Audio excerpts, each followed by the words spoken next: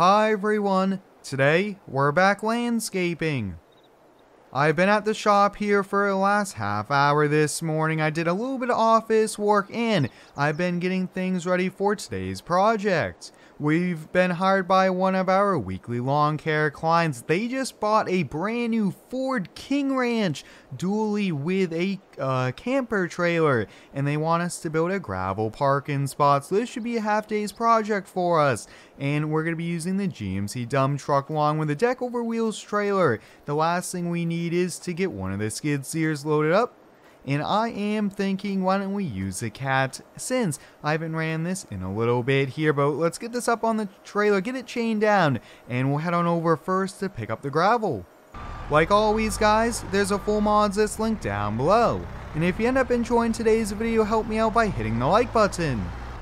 Our customer just recently picked up this camper here. He wanted to have it ready to go for the spring and the summer months, since he said he's going to take the family camping quite a bit, but he needs a parking spot. That's a big truck, big camper, and it's just taking up too much of the driveway here. So we got the cat here. I'm going to put a few tie down straps on it, but we need to head on over to a local supplier to pick up some 3/4 inch gravel. During the winter months here, we've taken on a few projects every now and then, but hopefully guys, we could get an early start to the spring season. We have gotten quite a bit of snow here, but the ground has warmed up a little bit, and I thought, hey, we should try to get this project done here. I think I bid this project like two and a half weeks ago, and I've been just waiting for one of the warmer days here. It's about mid-40s out, and we're going to take this opportunity we do have here, but the local supplier should have the gravel. I don't think there's going to be a big line today, since most of the contractors have not yet started here. I think we're going to wait another few more weeks, several weeks depending on the weather, but I really want to get an early start to the season here. I just really do enjoy projects and getting to run all of the different machines we own. Yeah, it looks like we are the only truck here, which is great. So we'll get loaded up, and we have about a 10-15 minute drive from here over to the property.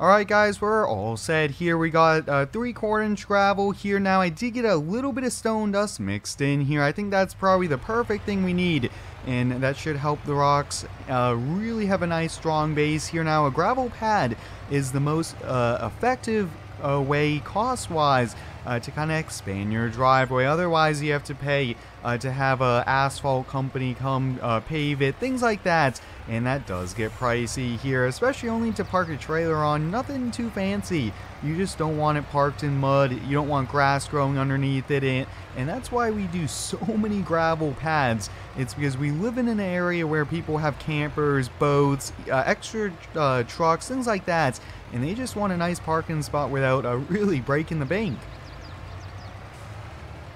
We're just getting here to the subdivision. I think it's going to be 1 or 2 houses coming up on the right hand side.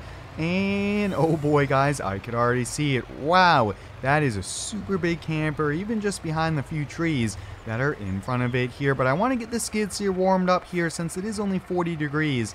I want to make sure the hydraulic fluid, everything like that, is all ready to go here. Then we have to do a quick job walk around, and we could get right to work here. But look at that. Wow, that is one big camper here. Looks like it's a tandem axle gooseneck Summit. That is pretty cool. And look at this, guys. This looks to be a brand new 2024 F350 dually here. Now, this is a King Ranch here. Two-tone paint, I mean, that is a super cool setup. Imagine driving this as your pickup truck. Wow, that is pretty cool. Walking around back here. Oh, there's so much mud back here. It looks like, yeah, that's why he's not backing up all the way, because there's a few tire tracks. He might have gotten stuck once or twice right here, but wow, we definitely have some work ahead of us here. So why don't we hop in this truck and we'll get this moved off to the side. Now, I always ask that the customer leave the truck and trailer exactly where they want it. That way, we can visually see it, we can do measurements, because sometimes they say we need 20 feet, but with a truck and trailer, you really need more space, so probably like 30 feet, even though it's only like 20 feet in length here. But we'll get the skid steer out, and we'll get right to work here. I'm going to be making the gravel come all the way to the edge from where I'm standing, all the way back, and then to the corner of the garage. I'm super excited to be running this cat skid steer here. This is one of my favorites here. We don't really use it too much, since always one of the guys end up taking it here. But let's see here. Oh yeah, good thing I brought the bucket with the teeth here. There's a little bit of frost here from the last 3-4 days, but we are scraping up this no problem.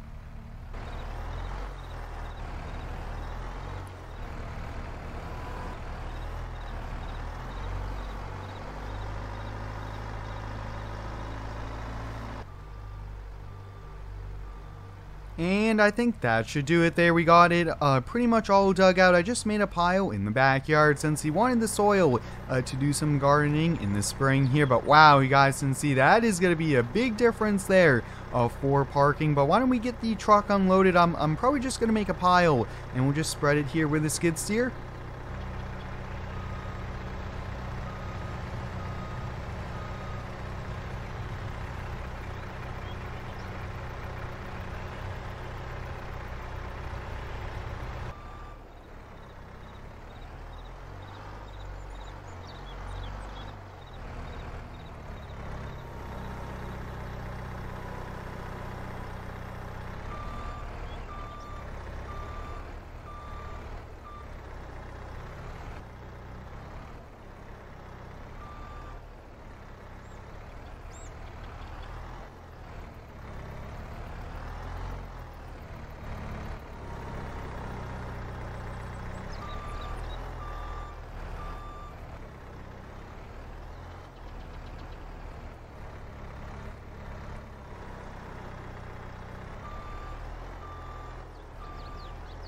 I'm spreading the gravel about 4 to 5 inches in thickness here. We want just enough gravel here, but that way down the road, if they do end up wanting to pave it, it's all ready to go. And we still have quite a bit left here, so looks like we should be all set with material here at this project. And we just really need to kind of finish on up here. But wow, this is looking good already here. I can't wait to see how it looks like once we get the camper parked in here with the pickup truck. Now, he does have like a sport SUV, so this is where the truck will be parking all the time here. So yeah, good thing we went all the way to a road here. That way there's plenty of room for the truck and camper. Skid steer work like this, guys, is a ton of fun here. It's one of my favorite things to do here in Farm Sim, and it's just so cool we could do things like this here in the game with all the different projects and all the fun things that I get to record and share with you guys here. But we have just a little bit left here, have a little bit of sweeping to do alongside the driveway, and then we should be all set. There we have it, guys. We just finished the project here. Wow, this thing came out great here. I did track it in quite a bit, so it is nice and compact here. That is even quicker than a plate compactor, and that is what we tend to do here. But why don't we hop back in this King Ranch, and let's see what it looks like in its new parking pad. This is such a cool truck here. Definitely want to check it out here. Maybe ask him if he could take us for a ride, because this thing even sounds pretty cool. Let's keep on going back. It looks like width-wise we did a good job there. Just have to watch the corner of the garage.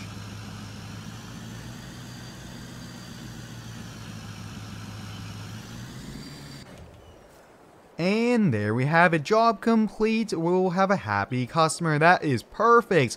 That is the right size here for us. But I'm going to get everything loaded back up and back to the shop here. But until next time, thanks for watching. Stay tuned and subscribe for more.